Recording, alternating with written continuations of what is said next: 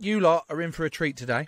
I've rounded up 3 guests for you, and they're all Lions tourists. Unfortunately, they missed out on this year's trip, so we're all gutted about that. But I would like to welcome Dan Cole, James Haskell, and we're hoping Rory Best will turn up at some point and sabotage it all. So yeah, Dan and James, welcome. Hello. Thanks for having us. I knew you were going to pause really long. I knew it. I could see it in your fucking face. You're so awkward. Tom, please welcome these 2 very, very special guests to our show. Do it as best you can, please. Dan Haskell, it's nice to have you here. We've got a lot to get through. And I'm going to give you the opening question, because this is what a lot of people wonder about the Lions when you first turn up, whether the hotel may be, if it's Penny Hill or if it's the Lensbury, wherever it may be. How do you bond, first of all? James, I imagine you just pile on in there. Dan, I imagine you sort of wait for people to make the first move. I was just trying to think about Coley. Coley. Yeah. Well, I was waiting for you to go because you were going to. Yeah, I mean, look, I can't deal with awkwardness, and so I just go up and introduce myself and say hello. And I obviously, being the Marmite character that I am, I see people body language like tense up when I come round, and they're like, "Oh God, this guy." Especially on this particular tour where I'd come on and replaced Billy.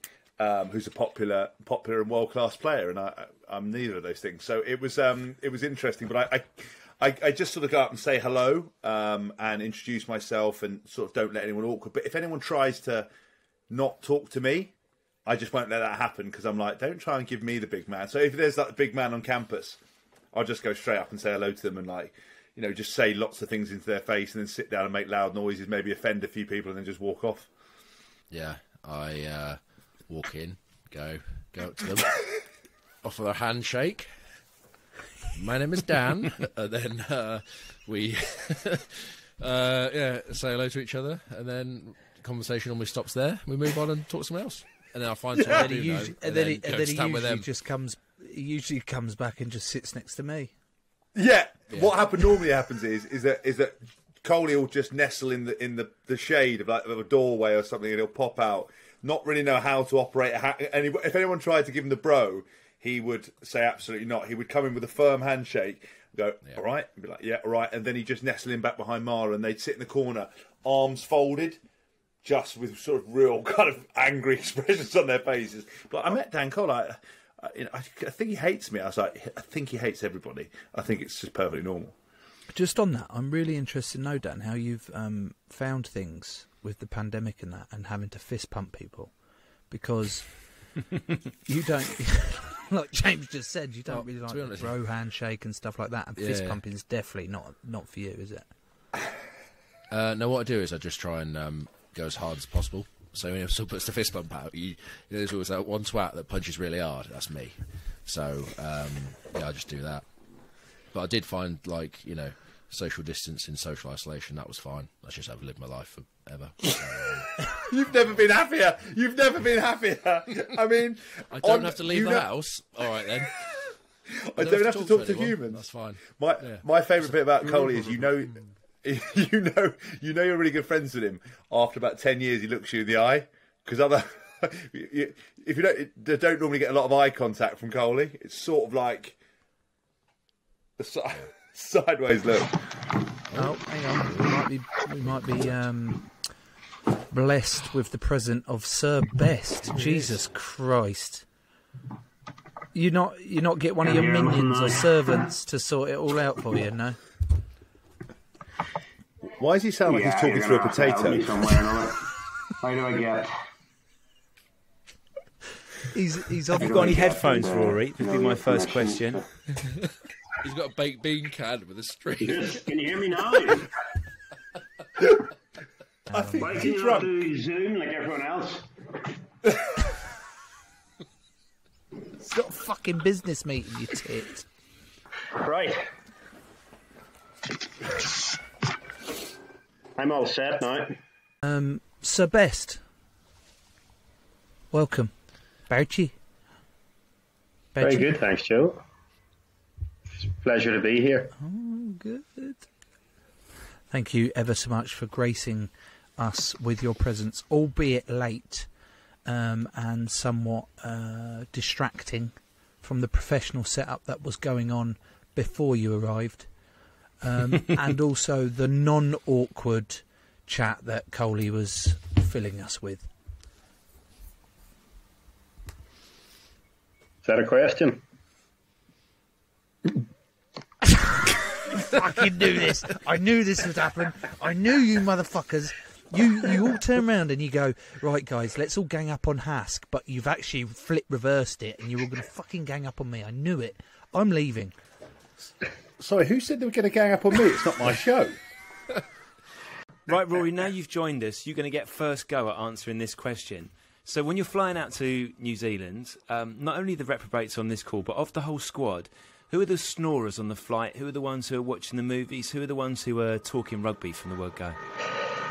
I was probably the snorer. Coley most certainly was snoring. Haskell was talking rugby and absolute shite as well. I think you were beside Courtney Laws, were you? I think he played that outrageous game for 20 hours straight. Yeah, I did. He just played non-stop video games the entire trip. Who was the first class 5? You were, weren't you? Because there was 5 flights. Yeah, I couldn't remember who else. Jared. Oh no, I do remember. Jared Payne, Coley's mate. It was me, Jared Payne. It was random out the hat. Was it Tig? Did Tig Furlong get it? I can't remember. It was Cruz one, because didn't you compare those sizes on the flight? Benteo. Yeah, it might. Who the fuck calls him Benteo? But if you mean by Benteo, then yeah, of course you do. Anyway, there was this first class 5 that was all drawn out the hat, and I was very lucky enough to be part of that. And some boys kept coming up to see what it was like, and it wasn't actually that big a difference from what they were doing. But a lot of boys that were around Hask kept wanting to come up to the first class area because he was annoying the fuck out of all of them, trying to prove to him that he wasn't that much of an arsehole. Did anyone want to go to economy to escape him? No, funnily enough, I think there were some people tried to jump out to escape him.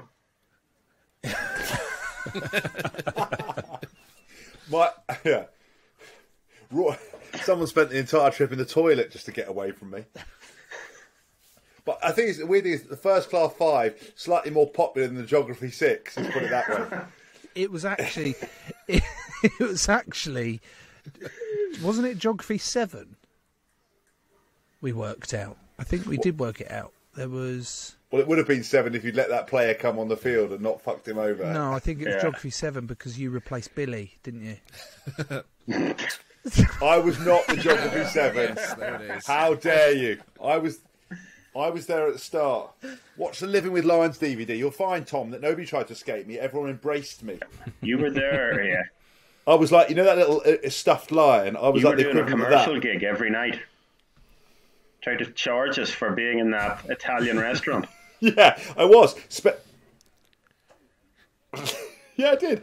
Every time I had to entertain the lads, I tried to send them an invoice because I was like, listen, this isn't at all. This is entertainment. Stopping people like Coley and Marler, scaring everyone and crying into their Italian food, and Rory Best, getting all upset. I was literally the class clown for an entire trip, and then tried to charge him for it, rightly so.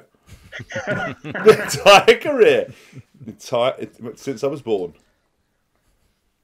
Here's a semi-serious question, right? When you go to New Zealand and they have won the last 2 World Cups at that point, I think a lot of people back home were hopeful, but not necessarily expecting much more.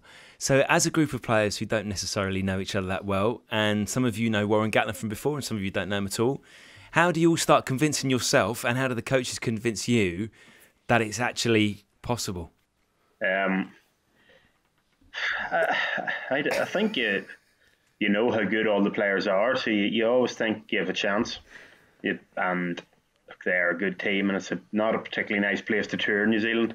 It's a little bit miserable, but yeah, look, I think the first thing you do is you take a lot of confidence from how good the squad is, how good the players are. And yeah, look, I don't think when you go on a Lions tour that you need to be convinced that you're going to win. I think you go there expecting to win. How about you, Dan? Yeah, I agree with Rory. I think you look at the the squad that was picked, the depth of it, and with say Lions tours that they're not as because you're in such a short space of time. It's basically getting the best players on the field in good a condition, and you have a semblance of a game plan. But you're relying upon the talent you've got, and I think that's when you've got as quality players as you had, you stand a chance. Right, James and Joe, this is the question I would like to ask you two. So Warren Gatland strikes me as potentially quite an intimidating character, if you don't know him well. So is there some massive amounts of ingratiation going on early doors? How are you trying to impress him?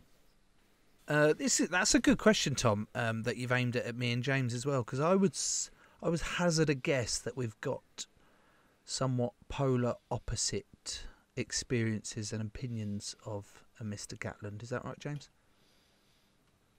I don't know what your opinion is, Warren. So I don't know. We might share the same. We might not, or we might not be prepared to say it in public. So we'll go with whatever's not going to cause any controversy. Let's go with that opinion, shall we? Well, you answer the question first, then, you tit. I actually knew Warren at Wasp for years beforehand. He was kind of responsible for helping me, along with Sean Edwards, have the career that I had, and I was very lucky early on in that point. So I have obviously a huge amount of kind of affection for him, and in terms of, it's always ingratiating with people. I mean, I think I sort of operate the policy of trying to be good, but then if I know I'm going to make the 99% of the squad laugh and maybe the coaches are the brunt of the jokes, I'm going to go for that. I mean, Rob Howley probably took most of my focus on that tour. And so no, I look, I think you always got to be polite. I think Warren is quite intimidating. He's not. He loves the chat, so he always hovers around and wants to listen to the stuff and what's going on and loves the story. But he's not necessarily standing on tables handing out chat to people. So he can that kind of cold and slightly sort of stand off at a distance. So yeah, it's difficult to get to know the read on him. But I think you just kind of got to be yourself, really. I think if you try to be too much with any of these people, they're going to see through it, or you're going to get caught out. So I just tried to go, look, I know you, this is the situation, and be myself, and be like, when it's supposed to be focused on rugby, we're on rugby. Rest of the time, don't care. I'm struggling with what ingratiation is, first of all. Sucking up, basically, means like trying to get yourself in with him, like ingratiate. Okay. Like, did I ingratiate? Did I ingratiate myself? What is it? Ingratiate? Did I knob him? Ingratiate. Did I knob him off? Did you blow smoke up his arse? Team? No, I don't think I ever got really close enough to blow smoke up his arse. He was I found him quite an awkward character, which says a lot, really, because I tend to surround myself with awkward characters, don't I, Dan? And I thought it was all right. I thought my experience of it was quite obvious that the test team had already been picked, and it was going to be pretty hard to change a lot about that. But that's just my view of it. And then I think I struggled with him when I couldn't work out this scrum drill. I couldn't work out whether he was taking the piss out of us or whether he was being serious, because both ways. If he was taking the piss out of us, then it's like, hang on a minute, you're taking the piss out of the midweek veg. You're really not working on trying to keep the squad together, are you? And if he wasn't taking the piss out of us and it was a legit drill he was trying to make us do, then you go, hang on a minute, you're meant to be one of the best coaches in the world. So it was like, oh fuck, what's going on here? Bestie, do you remember that drill? I remember it. I was standing by the side of the scrummage machine. Up and down. It was awful. And now. I think I've had a few low points in my career, and I do think that is up there with them. And then trying to come out of it, trying to keep a straight face and sort of going, it's Tom. Fuck's sake. And then Tom, it's so hard to explain. And then you so hard to explain, but he basically got us A pack of 8. Go on. I was just going to say, then you walk off and going, oh, for fuck's sake, is this really what we're meant to be doing with the Lions? They're going, oh, no.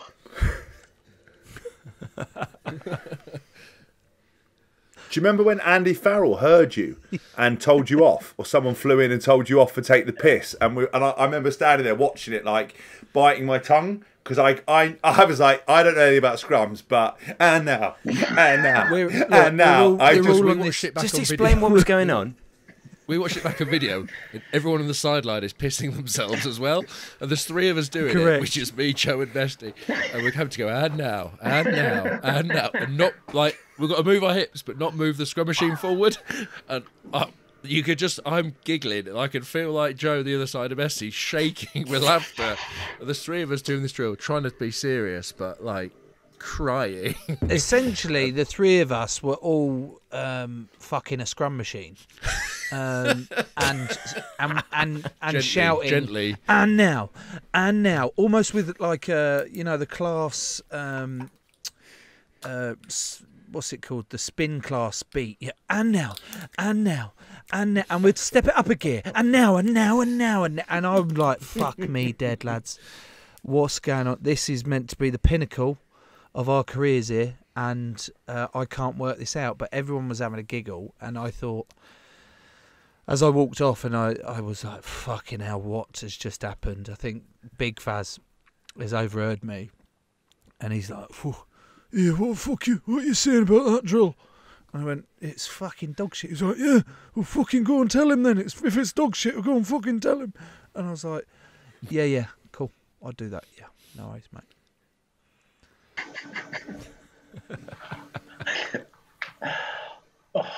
It was awful, yeah. Did you tell him? Did you just unmute yourself to laugh? I don't seem to be controlling the mute, so I don't. I thought you were controlling it. Oh, it's Louise is doing it. I was going, every now and again it comes up as I'm muted. I'm going, well, for fuck's sake, like I actually would have something to contribute here, but I'm not allowed to. So you bring me on, you put me on Chrome, which we don't use in Ireland, and then you mute me.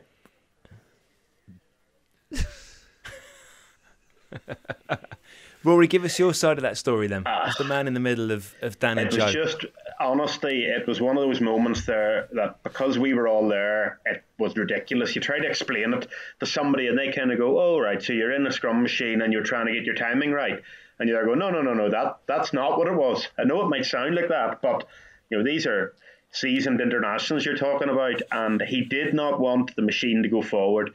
And it was honestly, it was dropping your hips up and down to and now. And like the boys said, the worst thing about it was we were in the middle of it, so we had to do it. And everyone else around is just going, this is a fucking stitch up. Where is the hidden camera? Laughing. And you're kind of having to take it reasonably serious because you're playing a game either the next day or the day after. But it was just like... Yeah, it was. I've done some shit drills in my time, but that was well up there. It was good fun. To be fair, like James has said, I guess Gats has been on God knows how many Lions tours now. He's won God knows how many trophies, and he's a big supporter of you, James. And he also, before the Lions as well, I remember my first contact was him dropping me a message of support after Gypsygate, that it all blown up, and he said, don't worry about it, keep your head down, yada yada, out of the blue. So, he's I'm sure he's a good bloke, and he's got a good heart. It's just a couple of my experiences were probably interesting to say. I think it's ideal. The Lions, the no eye contact handshakes. Yeah. Go on, Rory. You're on a slight delay, so we're going to give you a bit more time. The Lions is ideally set up for him, really, because the game plan it's quite easy to pick up. It's very direct. It's very straightforward. You know what he expects from you, and when you don't have a lot of preparation time, or you're playing twice a week, it is sort of set up for that. But there are times whenever, I think ultimately as well, when you're not getting picked in the test team, you have to blame everyone else because it couldn't possibly be your own fault. So it couldn't. And you just, like, you're surrounded by great players, so like not everyone can play. But yeah, it was funny. My last ever game was Barbarians against Wales, and he was the coach, and he was giving a bit of a speech to say, look, you know, it was brilliant. You know, Skelpritz, last game, blah, blah, blah, you know, played. And then he got to me and he went, Rory, honestly, I saw you play in 2012-13 season against Northampton in the European Cup. And he goes, honestly, I think it's the best performance a hooker has ever given in a European Cup game. And I was thinking, going, I'm pretty sure that's the year you didn't pick me for the Lions originally. So it couldn't have been that fucking good. Okay, so there's always one or two players, even though I'm sure you get a feeling early on what the test team might be. There's always one or two players for people watching back home who make the first test, and it's a little bit of a surprise. And maybe in 2017 that was Peter O'Mahony coming in as skipper. Maybe for some people it might have been Ben Teo. Do you guys get a feel, James, first of all, do you guys get a feel for which way the selection's going to go, or are you blindsided sometimes as well? I mean, look, when you're sort of the midweek veg or the bin juice, I don't, you know, you don't really pay too much attention to it because I think it's pretty clear in terms of. Can we mute Rory because the airplane sound is quite extensive? Oh, there we are. Thank fuck for that. No, we've got to get to the bottom of that. So the honest answer is, I think when you're sort of in the bin juice, the midweek veg, it's very difficult. You know, you're sort of aware that you're not going to be involved. You know, the way these teams work is that, you know, their favourite thing is you go out to training and they hand out a load of bibs and they're like, don't read into it. You're like, that is the test team right there. And they're like, no, it's not. Anything could happen. It's like, no, that's 100% the test team. Well, you know, anyone could play. No, you've given all the bibs to them. Those bibs, don't read into the bibs. The bibs mean everything. Like, you know straight away. So you get a good inkling for it. I think, I mean, the Peter O'Mahony thing was great because he obviously came in as captain and then played the game and then was dropped and obviously had gone from that elite level of like Lions captain, the greatest moment of his career, while all the rest of us, the rabble, the kit carriers, the motley crew of idiots that aren't involved, we were the ones to pick up the pieces because he just got unceremoniously binned out and we were like, Peter, come on, mate. Come for dinner with us. And it was like, he did get dropped to the breakfast table. And it was like, you know, because the West way they do it is they tap you on the shoulder and go, can I have a word? And what I used to do, because Graham Roundtree used to always do it to me, I wouldn't come to meals, so he had to find me. They're like, have you seen Haskell? I was like hiding under beds, hiding in the cupboards, because my idea was that if he couldn't find you, then he couldn't drop you. But they dropped Peter O'Mahony at the breakfast table. But obviously he missed out the training session, was with the midweek veg. We went out to dinner that night, and honestly, it was like the evolution of man, but the reverse. Like this tall, upright man, by the end of the night, he had his baseball cap on, was like tense fists, talking in the most aggressive Irish accent, drunk as hell, cursing everybody. And that's basically how he spent the rest of the tour with us. And so, yeah, it was those moments are quite interesting. But in terms of like real surprises, not really. I didn't, you know, I mean, if they'd picked me, or that would have been a surprise. But otherwise, I think it was pretty much nailed on from the start. Yeah, I think Hask is right. I also think, I know we said it a lot, but that 17 tour, there's so many good players. There weren't really much of a surprise. I think what probably surprised a little bit was there was a few of the outside backs that played in the Chiefs game that ended up almost playing on that Tuesday and then coming in because they'd played so well. Obviously, it was nothing to do with the platform being set up front, but they came in and ended up starting. So they did. Yeah, so I think that they generally, if you're in that Tuesday team before the test, you're going no chance. But for a couple of those boys to come in and start, I think it was Elliot Daly and Liam Williams maybe were two of them. I think the writing was on the wall as well when the Geographical Six came out, didn't they? And they were put on the bench for that Chiefs game, and it was like, oh, you've ring-fenced the test team, which, you know, kind of made sense, but I think put a couple of noses out of joint. This isn't a fucking DJ set. Sorry. Just because someone else is speaking doesn't mean you need to interrupt and make it all about you. Let Dan fucking speak. We're here to nurture him. Sorry. Yeah. So yeah, that was the that you kind of knew that team there was the Chiefs, and it was with the extra boys that came out that was, not going to be playing the test. So how do you boys feel now looking back on 2017 and the Geography 6? Do you still feel the same as you did on tour about it being a bit like, because there was not unrest, but the murmurs throughout the majority of the squad were like, what the fuck, guys? And it wasn't so much toward, for me it was, Rory, can you fucking mute yourself?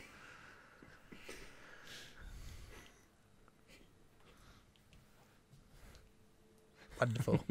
For me, I look back on it and I go, I regret the way I behaved towards the 6 players for the majority of the time. For some reason, I just went full resentment towards them, as if it was their fault they'd been called up. That when they got the call up, they should have turned around and said, "No, don't fancy it, actually." Do you know what I mean? That's how I felt at the time. And looking back on it, I'm like, that's fucking bullshit from me. And especially the point at which, what game was it? The Hurricanes game. When Wig tried subbing us off, and you refused to let it happen. Fuck off. You told the referee you and your strange relationship with Roman Poit. You basically said the substitution's not happening, and he's like, "All right, then play on." And that was the final 10 minutes of the game, was it? You basically denying the chance of the subs to come on. But yeah, which was ironic considering I think the only bloke of the Geographic 6 that got on was Alan Dell when you got yellow carded against the Chiefs the week before for a shot that was late. But yeah, no, I agree with you. I think at the time, it was a bit of a shock, but you look back and if you're one of those boys and someone says to you, you can come out the Lions tour, and you're going to say yes, aren't you? No one's going to say no. I think the thing that sort of annoyed people was the fact that it was like there was a lot of boys that probably missed out on selection the first time round, like your Launchberries of this world, that could have come out and added, and you kind of thought that there would be, that's the Lions, and whereas they kind of went for blokes that were on tour at the time, and I think it probably at the time you felt a bit, it didn't cheapen it, but you felt it was, it should have been those blokes who were next in line who just missed out, who've been desperate to play for the Lions and may never do that. But then you look back and you're like, it happened, and you would probably regret not, you were a bit harsher than the rest of us, Joe, but it's not those blokes' faults, and they probably bore the brunt of it in the squad when they shouldn't have, because if you were in their situation, of course you're going to come. You'd snap your hand off to get the chance to come.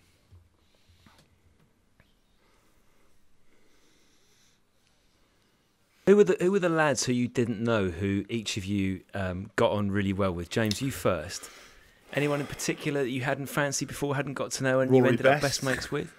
I thought he was a very odd little man, little egg-shaped person, little white scrum cap running around, incoherently speaking with his tall mate that I couldn't.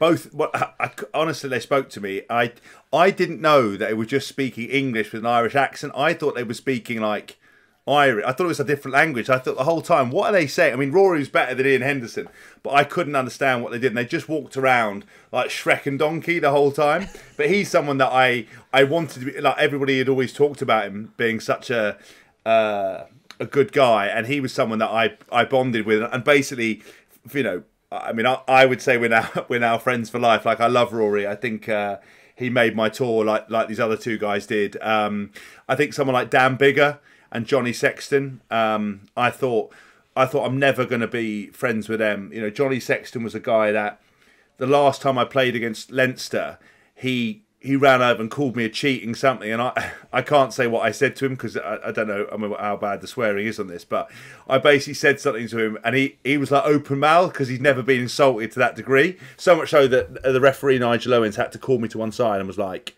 "You can't. There's women and children watching that, mothers and children." And I said, "Well, my mum taught me that." And he goes, "I don't think she did." And I thought I was never going to get on with him. And someone like Dan Bigger as well. He, real competitor. I thought we were going to have nothing in common, but both of them I got on with. Are now friends. Speak to them a lot. And I basically, just go about the Geography 6 thing. I saw it slightly different. Like, I understand actually Dan Cole's Dan's point is very correct in terms of those other players that could have flown out and it would have made more sense. I didn't really ever have an opinion about those guys. I was sort of just so pleased to be there and excited to be part of it. I was a bit like wide-eyed and just very excited to kind of meet people and all these guys that I played against so many times over the years and basically had these big battles with and never got to know, like Sean O'Brien. I wanted Sean O'Brien to like be the Irish equivalent of me. Like that's in my mind. I was like, oh, he's going to be that kind of character. And then, you know, I wanted to meet all these guys that you sort of kick fuck out with for so long. So with someone like the Geography 6 and stuff, I just treated them as, like, got to know them. I remember they had to stand up and do some stupid stuff. Do you remember, like, do a presentation? I don't think Corey Hill was that keen on me because when we went to do one training session and he was injured and he just arrived. And I was like, he didn't take part in the scrummaging session. I was like, what the fuck's happened to you? Did you fall off the bus?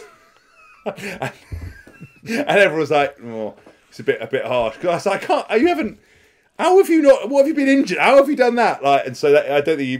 But then we subsequently got on well. I like how you just spent the last 5 minutes saying how nice you were to them, and then your first interaction going to a training session was that you were too harsh about him being injured and not being able to train. Yeah, but I'm just saying, because how could you turn up to train and get injured when you haven't done anything? Like, how have you got injured getting between the hotel and the bus, like, and the training field? Like, that's got to be a turn up for the books. If you're the Geography 6, you're training at all costs.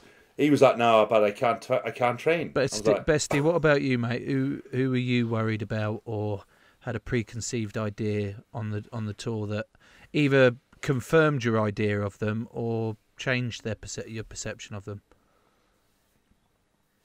I think that tour in 2017 especially was one where I think everyone, like, there weren't very many people on it that you wouldn't say you came away going, don't really like him, or I'm not going to spend a lot of time with him. I think, like, it was a really good bunch. I must say, and I've said it before, like, I was a bit unsure when Haskell called up late, I must say, but again, completely changed my mind on him. I kind of knew him as a bit of a gobshite, but just wasn't 100% sure.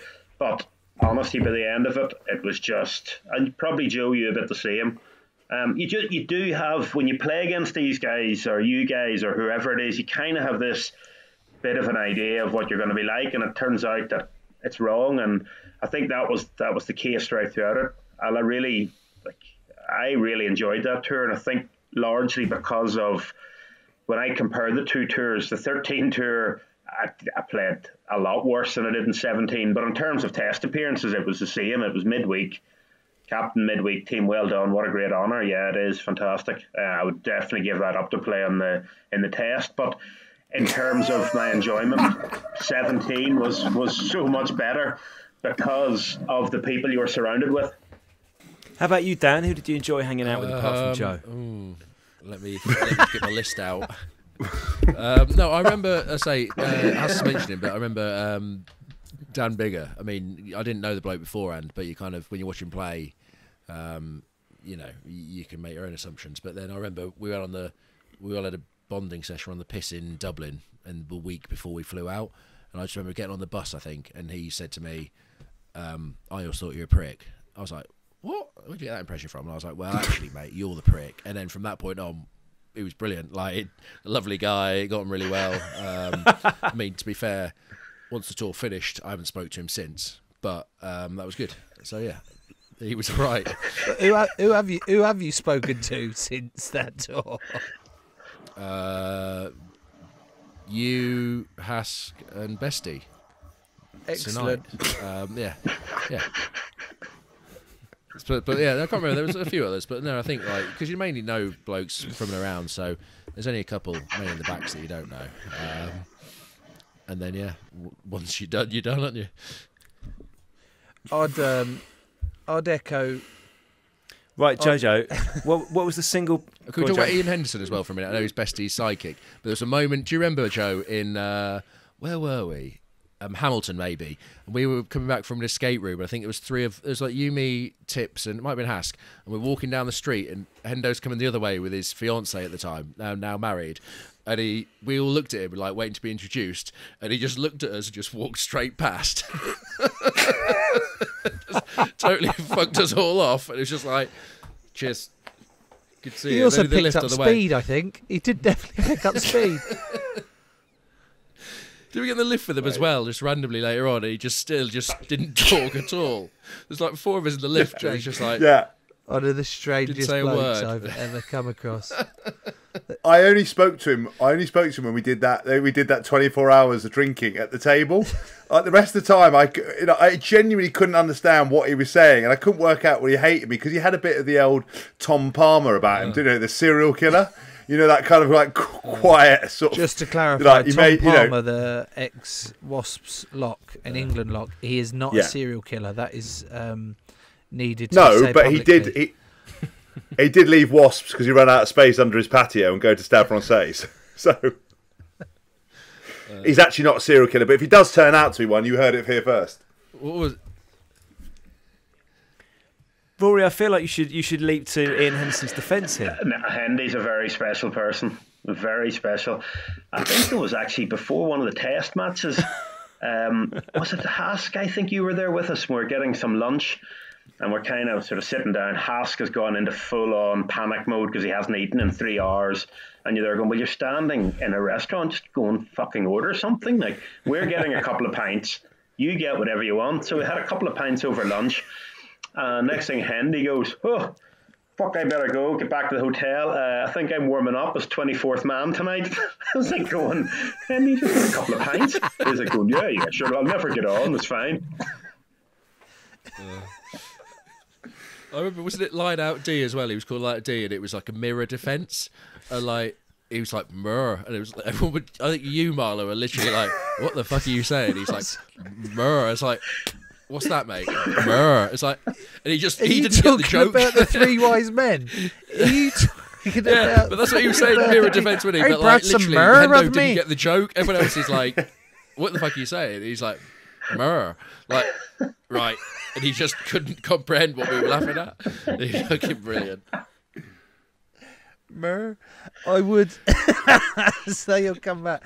I would echo Rory's words earlier, Tom, that I haven't had any pre-experience of a Lions tour, but the tightness, the unity of the 41 man squad was like massively apparent to me, and there's always been that talk of separation between the test team and the veg and all that, which there is naturally, of course there is. You end up training at different times and different focuses. That the test team can't go on the piss as much and they have to think. But I thought the tightness of the whole group was genuine. It wasn't just fluffing each other or just paying lip service to it all. And I don't know if you remember this, Bestie, but I remember you having a pint, obviously, and you talking about 2013 and saying that you were putting such a big focus on this tour and approaching it differently to how you did in 2013, because I think you remember saying that you were quite bitter, or the way you ended that tour wasn't how you wanted to, and you look back on it and you wish you'd enjoyed it more or contributed more in terms of the boys that weren't involved, and to try and keep them on side a bit more. And that really stuck with me for the 2017, and the amount of effort that you put in to make sure that the guys that weren't involved, like ourselves, still managed to have an unbelievable time. He's going to turn around and says, I don't remember that because I was half cut the entire time. Well, do you know what? I do remember. I certainly remember the feeling from 13, and look, it was just you kind of, it is what you make of it. And that tour in particular felt really disjointed. I know Coley can speak about it as well, but it just sort of felt. It also, I don't think the caliber of players we had was probably quite the same in some positions, and you kind of. I remember leaving that as I was probably 31, I think, on that tour, and kind of going, well, there's no way I'll ever go on another Lions tour in 4 years' time, no chance. And to get the chance again, and then for you to miss that lift against the Auckland Blues, and for me to take the blame for it, I kind of knew then that I wasn't going. I wasn't certainly not at the start. I wasn't going to play in the test. And just having a moment or two where it felt like 13, where I nearly went, you know what, I just want to go home and give up. And after a day or two, I just went, look, I have a chance here to actually play in a Lions jersey and it be more of a reflection of what I feel I can do. And if I don't play in the test, I don't play in the test. But my God, I'm going to make sure that at least I'm going to enjoy playing the midweek team, and I'm going to try to play as well as I can personally, but also as a team. It's kind of almost where you go, right, well, look, we're unbelievably talented players in this team. Don't be take the shackles off nearly and go and play and enjoy playing and throw the ball about a little bit. When you get your chance as a forward to scrum or maul or whatever area it is, just go and fucking do it, and do it the best you can, and don't feel sorry for yourself, because life can be full of regrets, and I was really fortunate to get another go at it.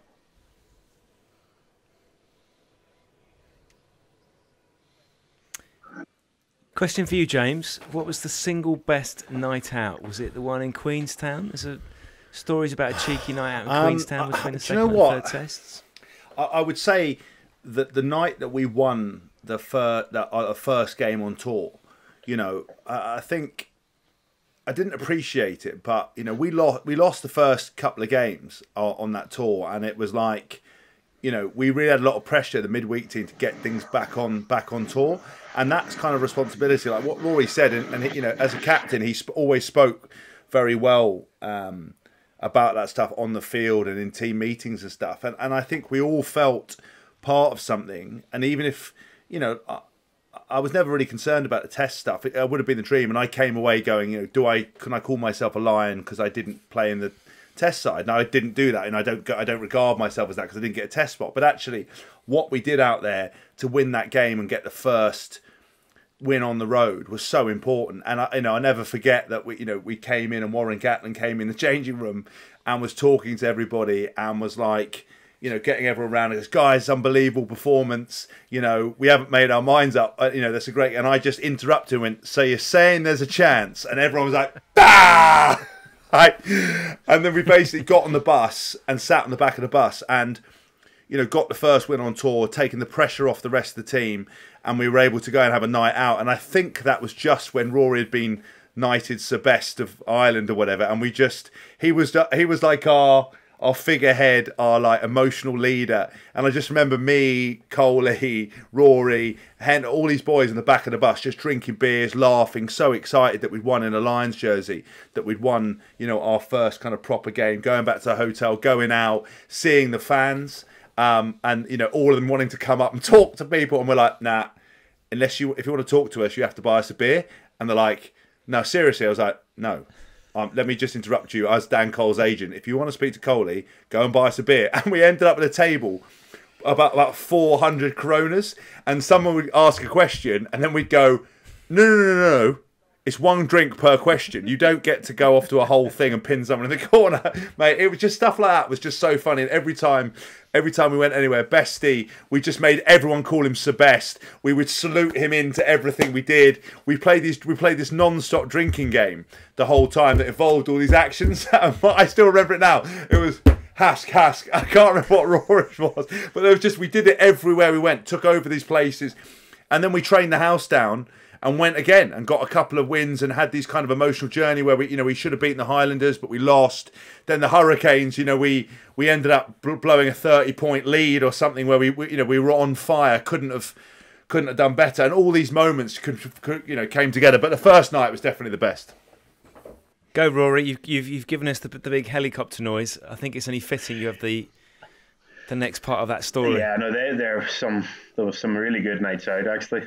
I really enjoyed the night in the Italian restaurant, mainly because it was the breaking of George Cruz, which was obviously incredible. It was brilliant. Do you know what? It was just really good fun. I'm pretty sure at the back of that bus you were talking about as well, Hask, we were also doing the scrum move. I'm pretty sure there's a picture in my head of Coley almost hanging off sort of one of the roof racks going, and now. Yeah, so look, it was really, really good fun. Really good fun. Dan, what did the breaking of George Cruz involve? So he played the first test, didn't he? So he went from the highest honour in world rugby of playing the first test. He then had not his finest hour in a Lions jersey, well, in any jersey.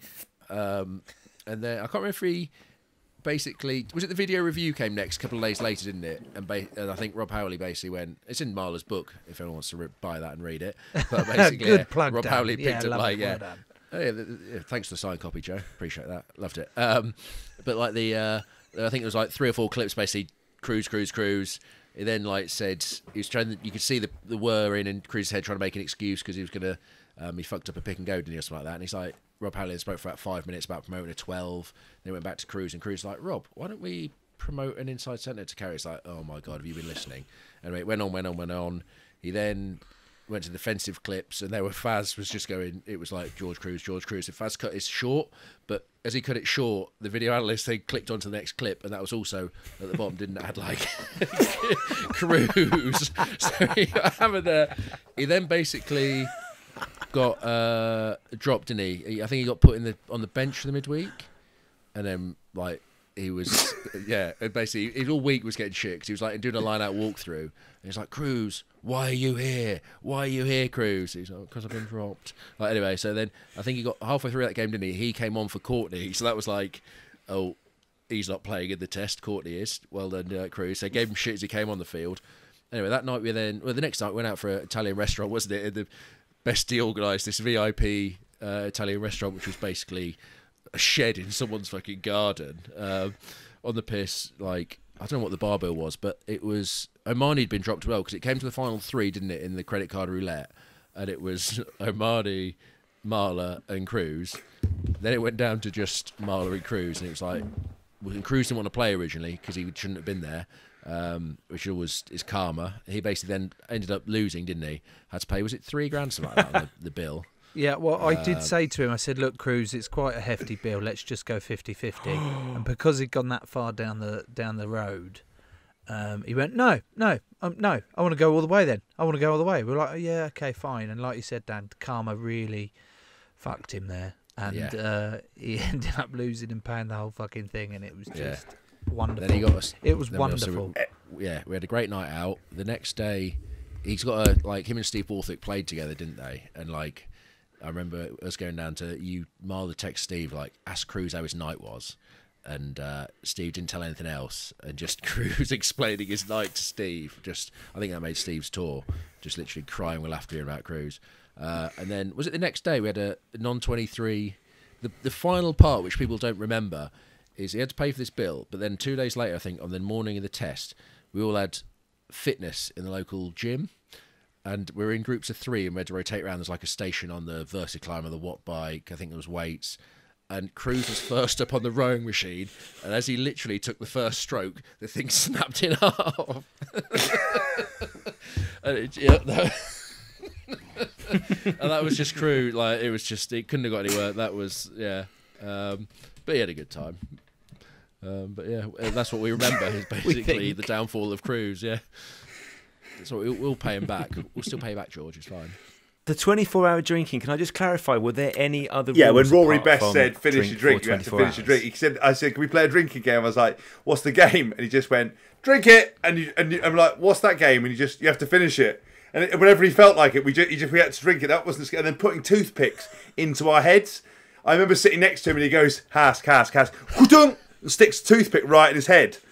And I was like, what's the game, Rory? He goes, no, there isn't a game. You just stick toothpicks in your head. And we're all sitting there.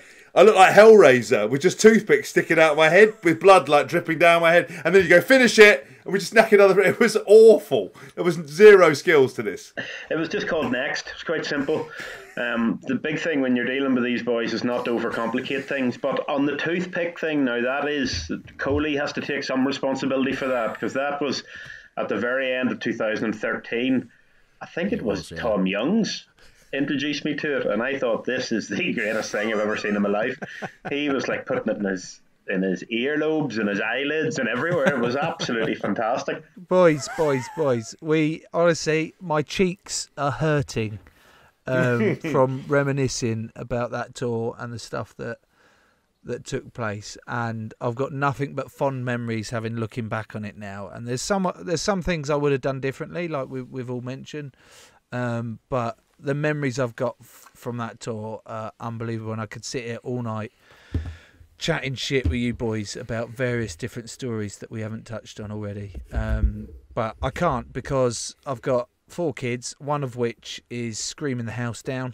And I also can't stand listening to the jet that's been flying over Rory's house, circling for the last hour and a half. So it's fucking giving me a migraine, as well as the builder's light that I've put in my Caravelle. So I just want to say thank you so much for coming on, boys. I was quite nervous, but also looking forward to doing this one. But thank you for giving up your time, especially you, James, because you seem to be doing everything. So it's so kind of you to give me 5 minutes. Listen, any opportunity to spend any time with you lads, I'd do it all again. I have the best memories of 2017. I wish that we could go to do an escape room, then have a night out with a drinking game and just descend into chaos, and then wake up and do it all again at breakfast.